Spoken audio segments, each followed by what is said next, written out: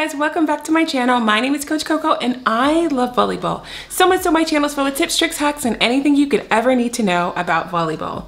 So I've been getting a lot of DMs recently talking about confidence. How do you find it? Where is it? How do you get it on the court?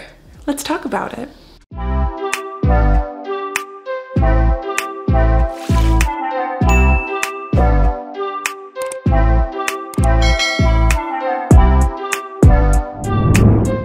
So many moons ago, I played volleyball on a court just like you. And one of the things that was really hard for me to understand was that confidence.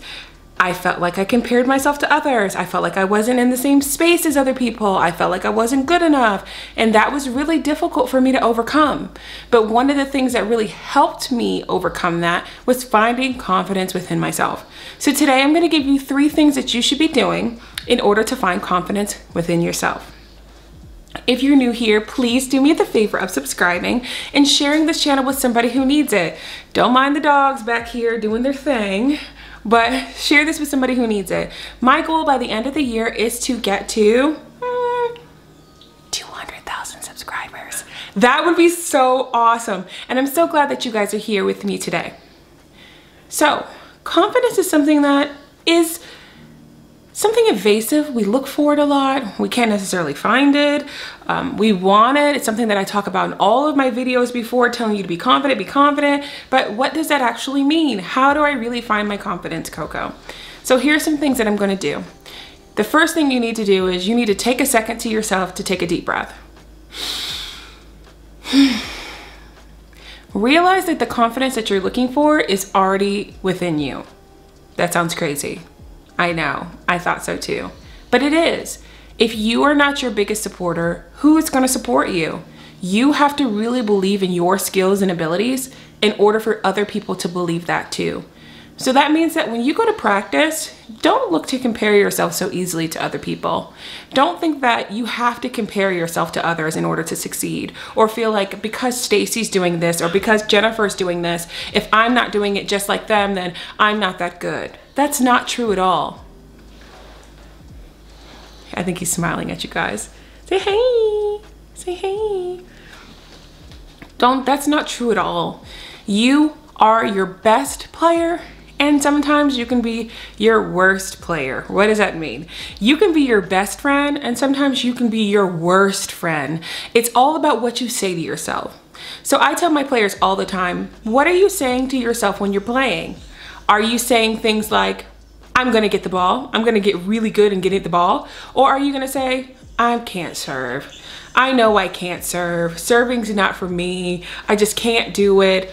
Are you saying those things to yourself and that's what you're hearing in your mind when you're serving? A lot of you guys are working on your serve right now, but I want you to try one thing when you first start. The next time you're about to serve a ball, I want you to be conscious of what you're thinking to yourself. Are you telling yourself that you're gonna get the serve? Or are you telling yourself, I'm not gonna get it? Those phrases and those statements really do carry a lot of weight. If you keep saying those negative things to yourself, don't you think eventually you're going to start to believe it? Absolutely. You have to make sure to tell yourself the right things so that way you can start believing the right things. So for me, I had to really tell myself when I was going to attack the ball that I was going to get it over. Even when I made a mistake, I couldn't keep using that same mistake that I had already made and feel like I'm just gonna keep building off of that and I'm just gonna make a mistake every time. I couldn't think that way because when I did think that way, I wasn't gonna get the hit. I had to go into it like a completely new. I had to go in there like I was gonna kill it. It was my ball, it's it. Because I had to go in there positively. So I want you to first think about that. What are some things you're gonna positively tell yourself?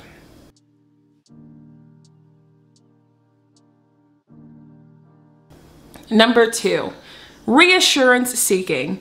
That's when you go to other people and you say, how did that hit look? How did my serve look? Did it look really good? And when you do that, do you think that's really helping you? Or is that basing the opinion of others and make you feel valid? Oh, did I call you out? Oh, I'm sorry, I didn't mean to call you out like that. But you have to start getting to the place where even if you served it, you have to believe that the serve was really good. You have to believe that. You can't ask somebody else, how did you think my serve looked? I mean, unless you're asking for constructive feedback, that's cool. Sometimes we need another vision to tell us how it was looking, but I mean constantly.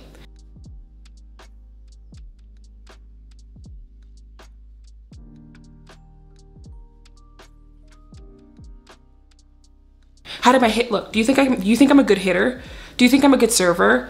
Do you think I can set? Oh, you guys think I can set? I can't set. You know that downplaying what people do, they're like, I can't set. People are like, yeah, you can. And you're like, thanks. We want to keep from doing that because all it does is reassure you and keep you in that reassurance cycle, and you'll just keep looking for that satisfaction. Keep fishing for compliment. There we go. You keep fishing for it. You keep fishing for it. You have to start believing it. Oh, got a good serve? Oh, I did good. I'm using serving good. You have to, your opinion matters most of all. Your opinion matters most of all. Number 3, setting goals. Goal setting is a great way to get your confidence up because sometimes when we're learning a new skill for the first time and we haven't seen any growth in a long time, we'll think and go, oh my God, I said I was gonna get my serve by December. It's December, I can't get my serve over. But little did you know, your serve is closer, your form looks better, you're more confident, but you can't see those little things in the moment because you're so focused on your serve right now. And that's just the way life is. Sometimes we're so focused on the right now, we don't see how far we've come. So one thing I want you to do today is I want you to take some time to set a goal. Set a goal right now. Write something down, set a goal. I want you to put time, and we want to set a SMART goal, which is specific, measurable, attainable, realistic, and time-based. So it's not enough to just say, I want to serve by December. You have to say, I want to learn how to serve by December by practicing this, and I'm going to do it by this. Make it very specific so that way you can look at it. And every time you're feeling discouraged within yourself and you're like, oh my God, I'm sucking, I want you to look back at that goal and say, wow, okay, I said I was gonna do it, I'm doing better. It's all about that confidence. And that's the one way you're gonna build confidence from within. It's one thing for me to tell you these generic tips and tricks of how to be confident, where to find confidence, but you have to really do that work inside, right here. It's in you. It's in what you say to yourself. It's what you see. It's what you read. Your confidence is within you. And if you found this video, this means that you're looking to really, truly become more confident. And that means starting to say those positive things to yourself. I, for one, really like to say positive things to myself, and they're called positive affirmations. I try to look at them from time to time, and I look at them and I say to myself, okay, I'm manifesting that happiness. I'm manifesting that positive spirit. I really want to find positivity in my life. So if you have to say anything to yourself, say something positive. I really hope that you like this video. Please like, comment, subscribe, and I will see you guys next time.